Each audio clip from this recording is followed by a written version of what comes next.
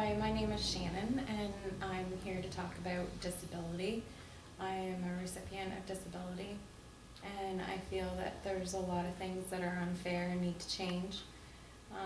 The cost of living increases, bread, milk, rent, hydro, everything, and yet there's no increase in disability. Disability is not for people that are lazy or just struggling with hard times in finding employment. It is for people that cannot reach employment or obtain employment because they are ill, for either physically or mentally. I feel it's frustrating that if you live with somebody or are married to somebody that your partner's earnings are taken right off your disability, and that you have nothing to contribute, for me, I suffer from depression and anxiety, and I struggle with every day the fact that I want to work but can't hold it down and hold it together, for my mental illness seems to always get in the way for me to be able to obtain and keep my employment wherever I am. And it's my contribution to my family to be able to be on disability, but yet if I was to live with a partner that has a job, my contribution gets taken. I don't think that that's fair. I don't think it's right, and it actually causes more low self-esteem and hardship and stress, which in turn causes depression.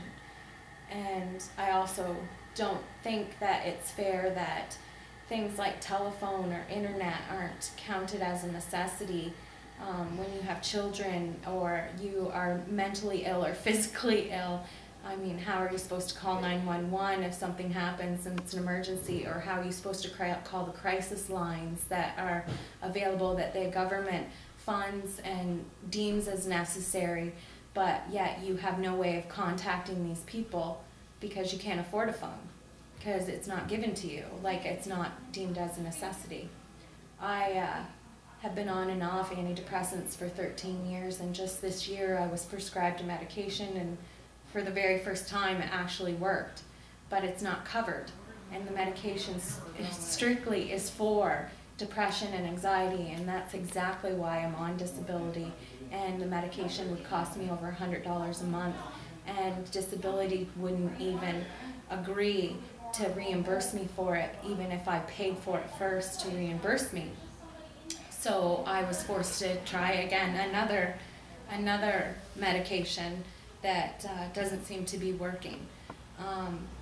I actually have quite a few friends that are on disability and social services that are running into a lot of that, where their medications aren't covered. I have a few friends that are on disability and are severe diabetics, and that's the reason why they're on disability, and they pay over $300 a month out of their income towards their necessities that they need for their disease.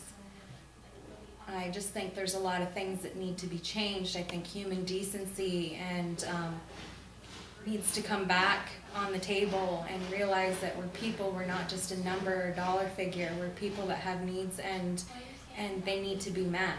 I mean, disability is there because obviously everybody knows that it's something that happens to people and they get in that situations, but yet it's almost like you treat it like it's a choice, like it's the same as social services, where it's just a hard time you're going through.